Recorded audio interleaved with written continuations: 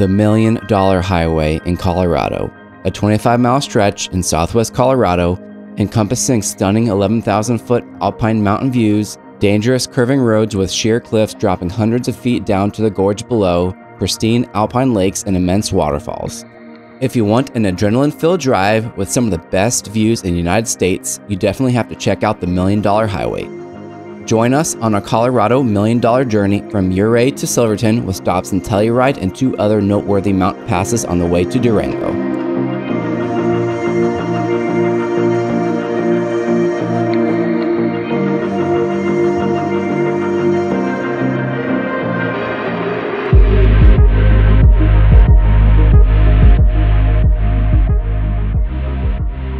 The 25-mile stretch of the $1,000,000 Highway between Ouray and Silverton makes up a portion of the longer 232-mile loop called the Juan Skyway National Scenic Byway, which runs on Highway 550, 62, 145, and 160, and passes through towns such as Ouray, Silverton, Durango, Cortez, and Telluride. Once we have completed driving the $1,000,000 Highway, we're going to continue south on 550 to Molas Pass, Coalbankpass, and also stop in Telluride. We start our $1,000,000 Highway journey in the small town of Ouray, Colorado, with a population of around 950 people. Situated in the heart of the San Juan Mountains in southwest Colorado, Ouray is known as the Switzerland of America at an elevation of 7,792 feet. Its rich history dates back to 1876 when the city was incorporated on October 2nd, 2 months after Colorado became a state. Southwest Colorado's San Juan Mountains are home to some of the richest gold and silver finds. Back in the 1870s, gold was found here and dozens of small mining towns grew into flourishing communities. Places like Ouray, Silverton, Telluride, Lake City, and a lot more that are lost in history sprang up sometimes overnight. Thousands of men came from all over the world looking for the fortune. Today, you can drive down old mountain trails and see ghost towns along with their old mining buildings.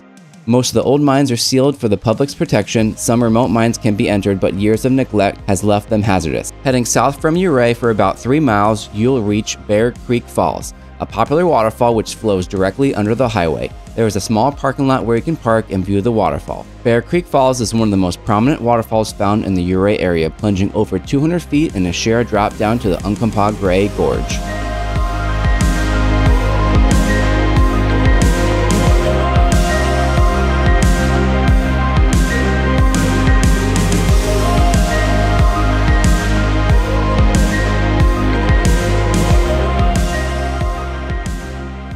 This stretch through the encompassing gorge is challenging and potentially hazardous to drive. The ascent to Red Mountain Pass is marked with a number of hairpin curves used to gain elevation and again narrow lanes for traffic, many carved directly into the rocky sides of the mountains. As you continue, you would drive through a small town called Ironton about 7 miles south of Ouray. The popular city hovered around 1,000 residents in the town's heyday of the late 19th century. Ironton had its own mines, 2 daily trains from Silverton, as well as hotels, saloons, and other necessities of a larger mining camp. Today, the abandoned ghost town receives visits from curious travelers and history buffs passing through southwest Colorado. We drove the $1,000,000 Highway in mid-September. We were lucky enough to see the start of the changing fall colors. Trees in the lower elevations under 8,000 feet weren't changing yet. But as soon as we climbed higher to over 10,000 feet, the Colorado fall colors sure showed off.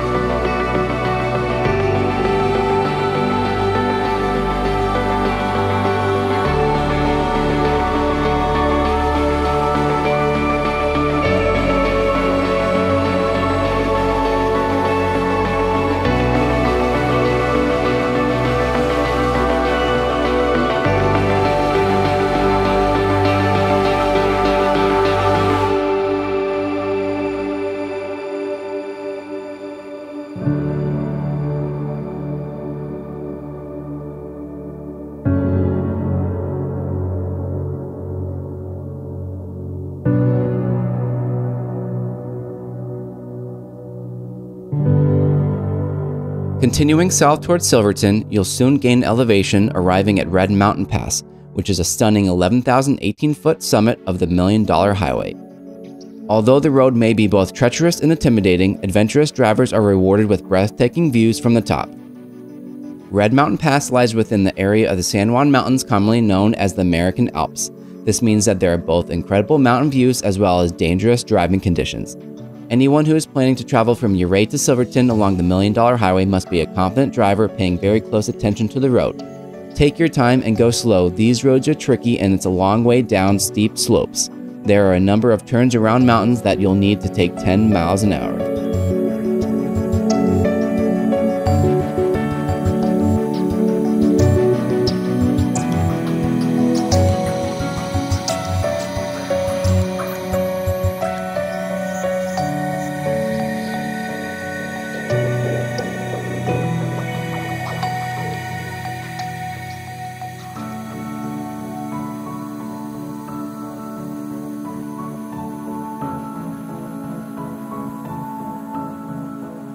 The area driven to and from Red Mountain Pass contains 8% grades, huge cliffs, and sharp turns.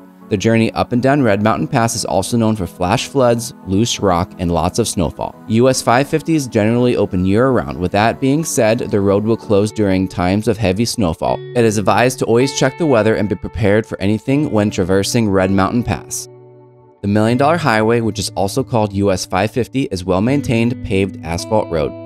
Therefore, most of the passenger vehicles can traverse the pass. During the winter months, four-wheel drive vehicles are strongly recommended and motorists should travel with chains or snow tires. During dry conditions in spring, summer, and fall, the drive up Red Mountain Pass provides an unforgettable experience. There are many places to stop to enjoy the scenery and take pictures both north and south of the pass.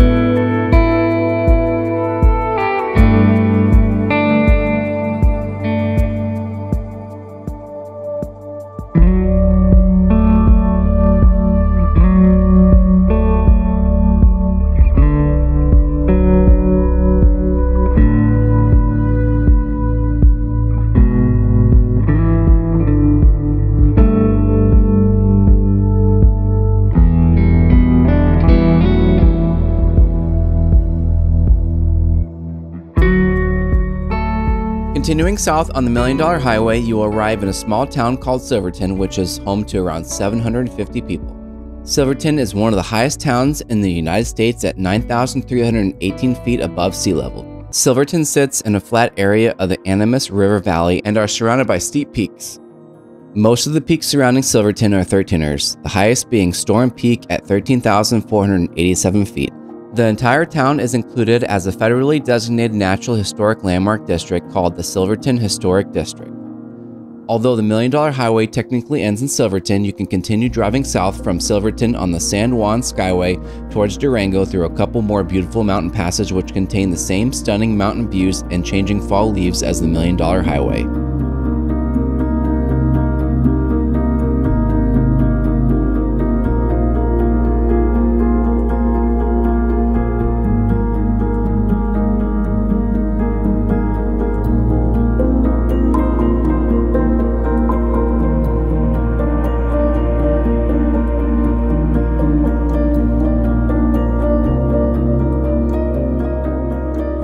After driving through Silverton, you'll gradually gain elevation up the next mountain and arrive at Molas Pass, with an elevation of 10,970 feet.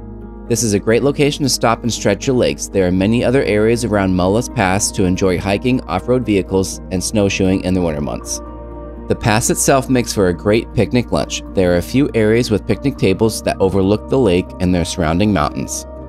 Make sure you check the weather forecast before you go. Beware that the roads can sometimes close down at the last minute due to treacherous weather or rock slides, so make sure that you plan your trip accordingly. Be on the lookout for snowplows and other equipment during snowy weather.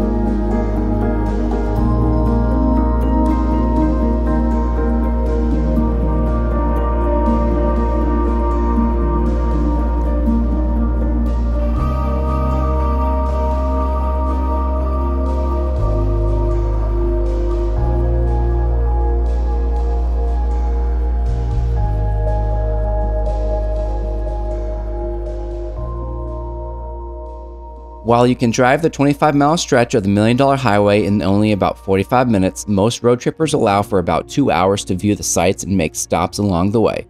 If you want to continue all the way to Durango on the San Juan Skyway, plan on a generous 3.5 hours since there are so many awesome areas to stop to enjoy the views.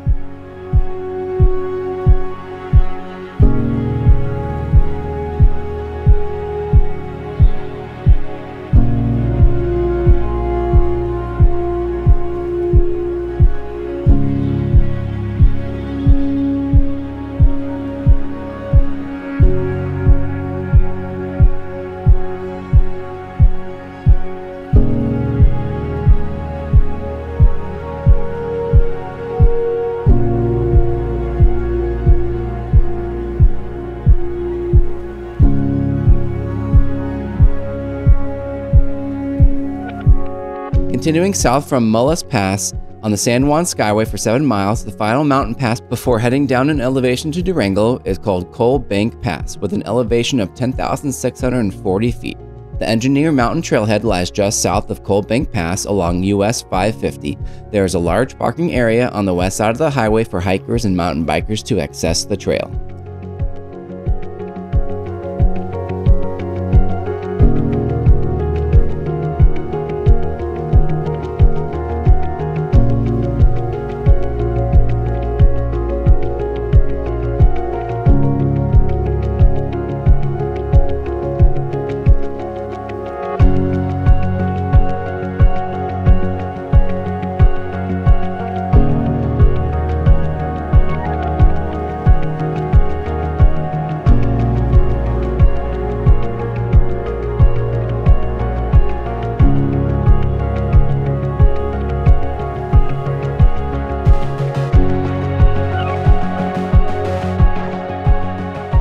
Another notable location on the San Juan Skyway is the drive into Telluride, Colorado, sitting at an elevation of 8,754 feet. Originally called Columbia, the Rowdy mining camp became a town in 1878. In 1887, the town was renamed in order to distinguish itself from Columbia, California, another booming mining town. The name Telluride was chosen as the element tellurium was used as an indicator of gold and silver. By the early 1900s, over $250 million in gold was mined from the surrounding mountains, and Telluride's population was close to 5,000 people.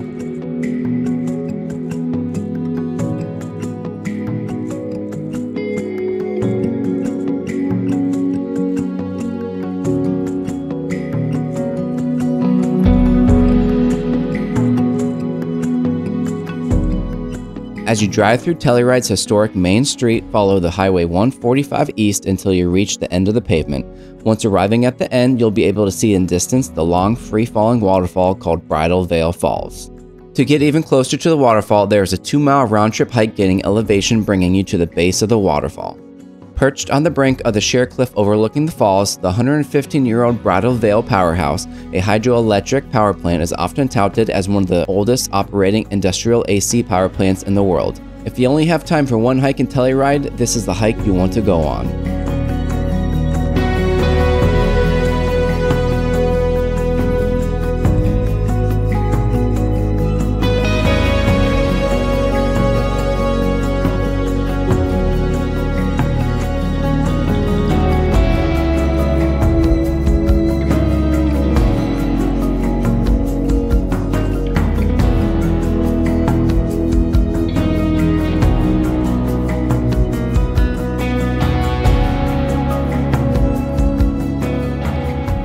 Thank you for watching. Please feel free to like and subscribe to see more weekly travel guides.